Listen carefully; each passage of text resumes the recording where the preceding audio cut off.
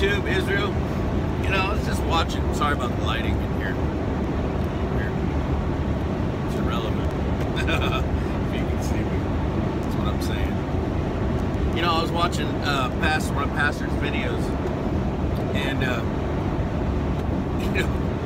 you know what I'm saying? You know, he doesn't care what people think about him. And I was reflecting on that, and I was like, that's just the truth. I don't give a goddamn what anybody thinks of me.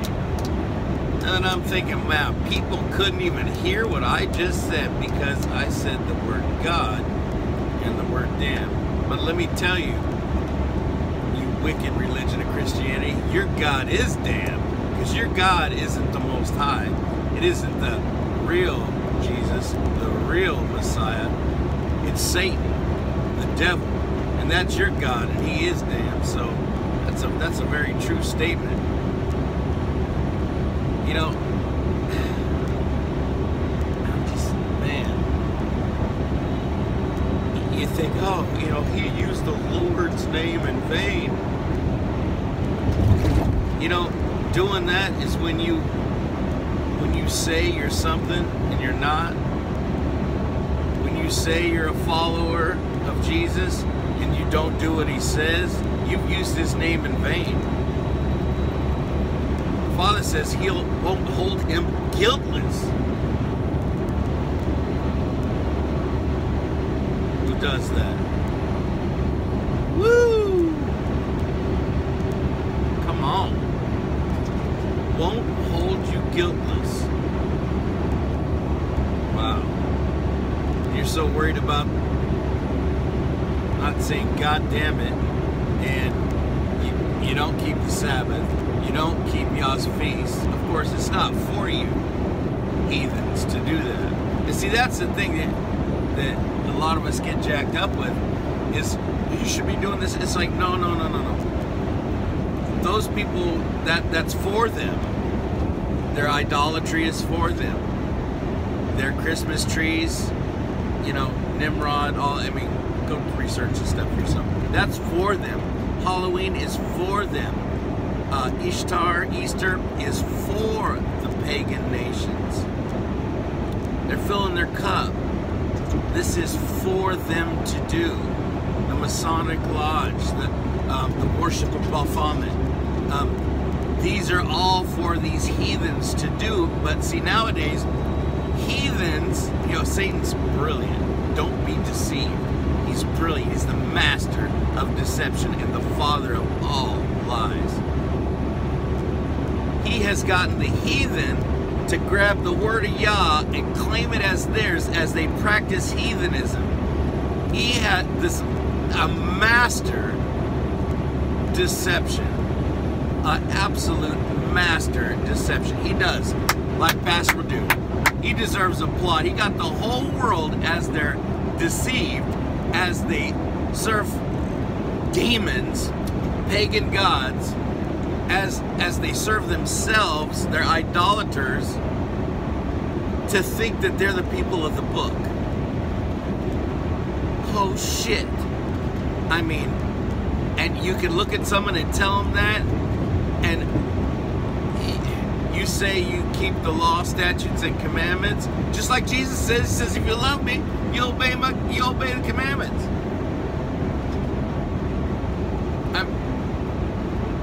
It's all about obedience, and it's never going to pair. Even in the book of Revelation, it's talking about, you know, during the millennial reign, we're going to be going to the Father, and if you don't, it's not going to rain. It's for the feast, you know, tabernacles, if I'm not mistaken. I mean, why are we keeping feasts in the future if he already did away with them 2,000 years ago? I mean, why is the Apostle Paul, Saul, why is he going to keep the feast after Jesus died? Jesus made him appear to him on the Damascus Road and told him, you know, why you persecute me? Or, you know, no, I'm sorry. He said, you know, he asked him who he was. And he says, it's me, Jesus, who you persecute. When which is another thing altogether. You all persecute us Israelites, not these black Hebrew Israelites. Those are nothing but a bunch of black supremacists, just like white supremacists, but the opposite spectrum, black supremacists. That's a whole nother story altogether. But you persecute us, you talk bad about us, you accuse us, and all we're doing is what the book says. You say because we keep the law that pertains to us, not the law of, menstruating women, not the law of the Levitical priesthood, not the law of there's many laws. You're like, well, there's over 600 and something. There's over 1 million something in America, and you're striving to keep all of them, but you think you've been graced half to death by Christianity. I mean, man, this pastor's gone over and over and over. My master, Pastor Dow, and I have many masters over me, my elders, many wise men, some of the assembly heads, they're masters over me. And I'm blessed to have that. There's security, there's safety in that. It's a beautiful blessing. I mean, on my Facebook page, it's Passover, and it's the elders and pastor and teachers up there. And man, it's a blessing to have these men. These men love the Father. These men seek first the kingdom and His righteousness. His righteousness is right ruling. Father says He wants us to have loving commitment, to be lovingly committed to one another, not to screw each other over, which is the American, thing. And shit, that's the way I was taught. I mean, man, it's taken a long time. I went far in this world, into my 40s. The Father, Father saw it fit to call me out of it, and I'm so blessed. I'm so blessed to even know His name, to have His laws in my heart so I can keep them. I can't keep them without Him. I can give a very feeble attempt, but without Him, I can't keep them. He put them in there. Man, that's amazing. I mean, that's beautiful. It's not. I believe it. It's what He said He would do, and He did it. Like everything. Something if we could be the same, than if everything we said we could do. I'm guilty of that, and I'm striving hard to overcome the things. That's the things that I've still got. Hallelujah! Just striving to be a better man every day, to be more righteous, to be more like my Father, to strive to be perfect, and upright.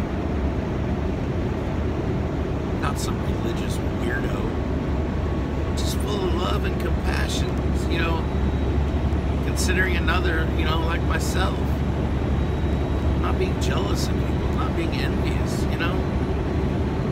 Hallelujah. Hallelujah. Yeah. God bless you, Israel. Glory to the King. Wake up, talk to the Father.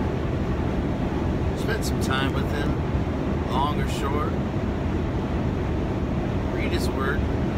I'm going to put Alexander Scourby. I tend to listen to it more than I read it, but I do read as well because I spend so much time driving. It's kind of hard to read and drive and make it home with my children. Right. I'm going to try and upload that to YouTube. There's all kinds of it. Alexander Scourby. Listen to the scripture without having funky music in the background, having some sodomite, effeminate read the word. Alexander Scourby, I think he does a very good job. That's my personal opinion on that one. I love you, Israel. I really do. You're called of Yahweh. You are called of the Father. You're His children, the apple of His eye. Purchased you with His own flesh that He dwelt in. His blood. Purchased Him. He learned obedience by the things He suffered. You do likewise. Learn obedience by the sufferings you go through. learn obedience through that. Like Pastor just said, or no, it was Teacher Shane, but Pastor said, everybody said it. You know, these things happen to us. We go through things. I mean, I've been through a ton of shit since I've been here. In 5 years, I think it's 5 years. I came here within a couple months of coming to Straight Faith for the first time. And I'll tell you what, I remember it was long before Pastor had said, not that that means anything, to pray for a double portion of His Spirit. I was like, wow, I prayed for a double portion of Pastor's Spirit. I asked the Father for that. And I had no idea what I was asking for. Thinking I would just get a double portion of His Spirit. But you know what a man has to go through to have a spirit like that? Suffering. Accusation of people that's not true. Your name's slandered and just wiped like shit. A man of sorrows. Hasn't done a damn thing to people, but they treat him like the devil. Man, I'll tell you what. Shit hit the fan in my life after I made that prayer. And I've learned, and I'm still learning obedience by the things that I suffer. And I've suffered. I glorify the King. I know it's going to make me a better man. It's for my perfection. It's for my perfection. He loves me that much. Wow. And for all you thinking, I'm saying I have a double portion of Pastor Dal's Spirit. I'm not saying that, but that's what I asked for. And I saw exactly what that takes. I still want it. I still want that. I still want that. Closer walk with y'all. Comes with great persecution. Being hated of everybody, even the brethren. So-called brethren. But the true brethren, woo! Oh, I love it at the feast days. I know them, I see them, I feel it in your hugs. And for some of you, I don't feel it in your hugs. It's all a game, it's a religious facade, it's a joke. It's a joke. And it's only to your demise. I'll tell you what. Repent of your wicked ass ways and turn to the Father. Guard his Torah. Guard His laws, statutes, and commandments. Keep the feast. Keep the Shabbat. Guard it with your life.